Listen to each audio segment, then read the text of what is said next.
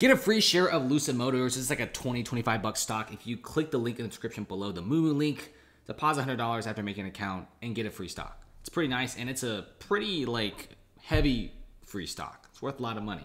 But recently we got to get into the AMC situation because the whole entire drama situation is getting bigger than ever before. SEC is also being dragged into this as well. We've been seeing a lot of big hedge funds recently going in. We also have been seeing some pretty massive bulk orders being placed through. I think some big hedge fund out there is looking to AMC and feel like it's actually a pretty good stock. Now, for all of you guys who have been living under a rock, let me give you guys a quick rundown of what's going on in the past few trading days. So essentially, documents were recently leaked about Citadel actually talking to Robinhood during the whole entire January short squeeze. Remember on January 28th, the buy buttons for GME, AMC, BlackBerry, and several other meme stocks like Nokia have all been disabled. And the only thing you could do with those stocks is sell. Now, let's do a quick guess. What's going to happen when you take away the opportunity to buy and only leaving the opportunity to sell? Everyone is going to sell. This is why the price of AMC, GME, all dropped tremendously during the January squeeze here.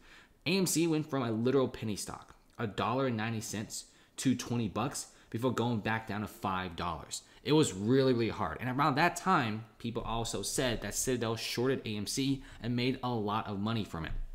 So obviously, all the retail traders are furious about what's going on.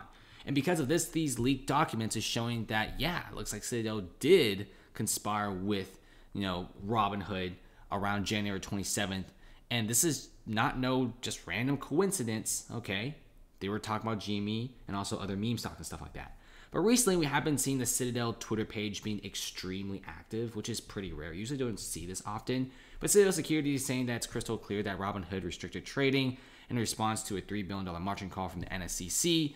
Okay, there's other documents, stuff like that. And what a lot of retail traders are saying that Citadel is trying to cover themselves, trying to deny whatever is happening, but you can't really deny the leaked documents. Okay, they did talk to each other.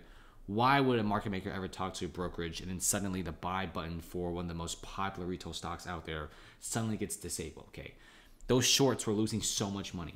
When you short a stock and heavily over leverage at $2 a share and it goes to $20 a share, obviously you're going to get taken out. Melvin Capital had like a 50% loss, the whole entire hedge fund. That's how crazy it got, okay? Citadel Securities also said that numerous other retail brokerage firms also imposed restrictions. And there just seems to be like a lot of, I guess snitching involved around each other. I think brokerages are kind of at each other's throat at this current moment because consequences will be coming in.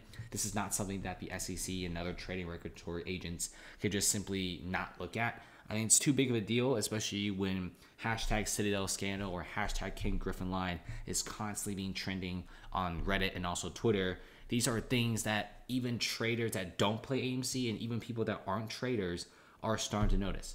So big things are happening, guys. Thanks for watching, and comment below how you guys feel about this. And make sure to check out the private Discord server. Guys, it's free until November 1st. Cancel anytime. A lot of really awesome trades. See you guys later.